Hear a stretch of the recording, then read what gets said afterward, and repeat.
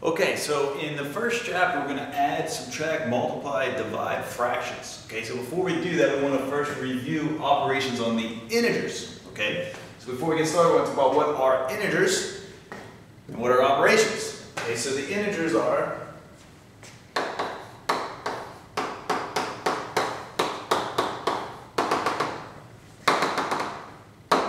the set of those numbers, -1, -2, -3, going all the way back, 0, 1, 2, and going all the way forward. Okay, smaller and smaller, getting larger and larger, right? What chapter 1 is dedicated to is fractions. Like I said, before we get into fractions, we want to make sure we know how to deal with these guys. Okay, that is in particular the pluses and the minuses, what to do with those. So what are operations? Well, your operations are add, subtract, multiply, and divide. Okay, our four basic operations. So those are what we're going to be working with for the majority of the class. These types of operations are going to come up a lot. Okay, so just remember when we deal with integers, I'm going to start with two numbers. I'm going to pick 8 and 4. Okay, and we're going to add and subtract, multiply and divide them, and look what happens when the 8 and the 4 are positive, when the 8 and 4 are negative, and so on. Okay, so really there's 4 cases. I'm going to start with these two operations. Okay,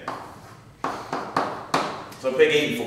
All right, 8 plus 4, hopefully we know, add together you get 12. Okay, and the point here is that's an easy case when they're both positive. You add. All right, now what about if I make the first one negative? Okay, now here's where some people have troubles. -8 plus 4, you gotta realize what to do. Okay, I'm gonna set this up in a series of rules. When they're both positive, you add. That's an easy one. When the signs are different, when adding or subtracting, what you want to do is subtract. Okay, so it says -8 plus 4, so what I'm going to do is always subtract when one's negative and one's positive. Alright, so subtract, I get 4, and the rule is to keep the sign of the bigger number. Okay, -4. Alright, there's a couple ways to explain that. That's the rule. The rule is when one's negative and one's positive, I subtract and keep the sign. That's one way to think of it. There's other ways to think about that. Okay, let me show you another way. Think about a number line.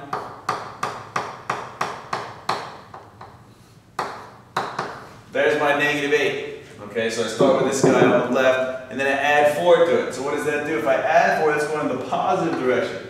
Right? This is the positive direction, so I'm going to add 4, and I go 4 this way. 1, 2, 3, 4, and puts me right there. Where is that? That's a -4. Okay? So just more than one way to think about any of these problems. Okay, next example. 8 minus 4. The 8's positive, the 4 is negative. Alright? 8 minus 4, it's the same thing as saying, you might have learned 8 plus -4, they're the same thing. 8 minus 4, 8 plus -4, same thing. Okay? But what I'm interested in here is the signs of these. I got one positive and one negative, right? This 8's positive, 4 is negative. So what do? I do the same thing I did in the previous example. I subtract and keep the sign of the bigger number. Right? In this case, I keep the sign of the 8. So 8 minus 4 is positive 4. Note the difference here. This is where a lot of confusion comes in these two examples. I see a lot of mistakes there. So try to remember those.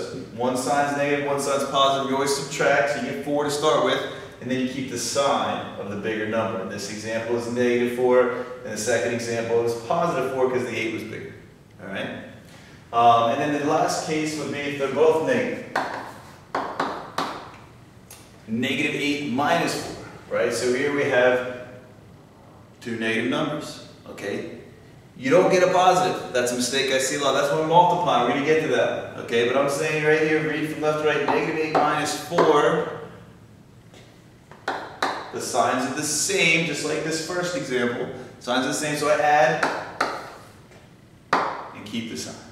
Okay? So I can categorize these two together. Signs are the same, add, keep the sign. Signs are the same, add, keep the sign. And put these two guys together. Okay? Signs are different, subtract, keep the sign of the bigger one. Okay? Remember that. It's very important. So we got 2 operations left. Multiply and divide. Okay? Same 2 numbers.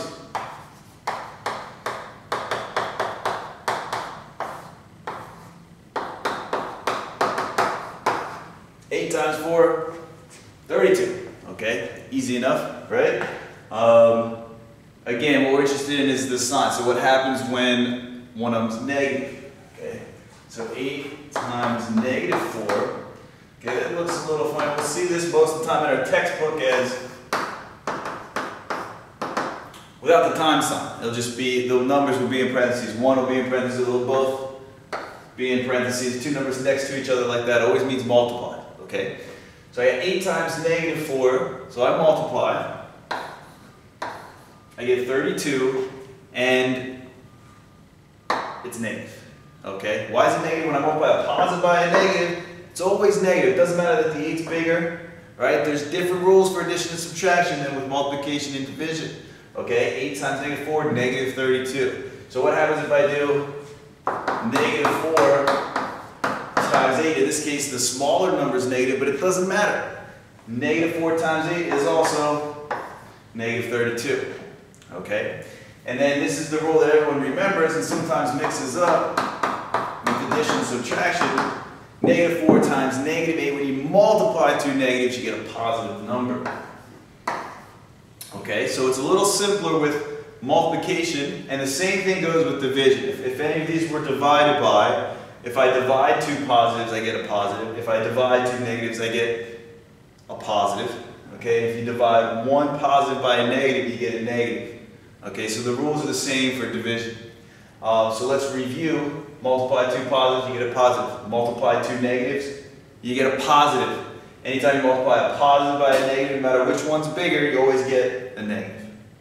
Okay? Division is the same thing. So let's give you a couple examples. Notation, these mean the same thing. 8 divided by 4, 8 divided by 4. That's 2, right? Both positive, so I get a positive. So like I said, anytime you go, let's go the other way around. Let's do 4 divided by 8, and let's make one of them negative.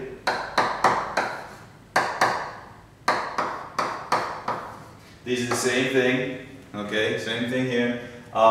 You'll notice one of them's negative and one of them's positive, so I do the same rule, the same thing I did over here. I end up with a negative. My result should be negative.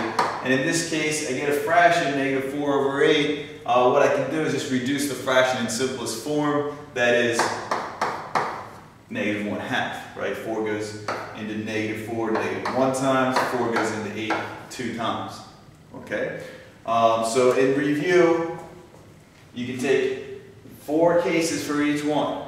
Right? When I multiply two positives, two negatives, I get a positive. Positive, negative, I get a negative. Multiplication. Addition, subtraction, this is the one people have problems with. Okay? Add two positives, that should be easy. That's a positive. They're both negative. You still get a negative. Think of the number line if you want. Take this example to the number line, negative 8 take away 4, you're going back this way. Right? So 1, 2, 3, 4 puts you back at negative 12. Alright, and whenever the signs differ, you always subtract, and then you keep the sign of the bigger number. Okay? So that's important for what we're going to do next, which is operations on fractions. Okay? Next video.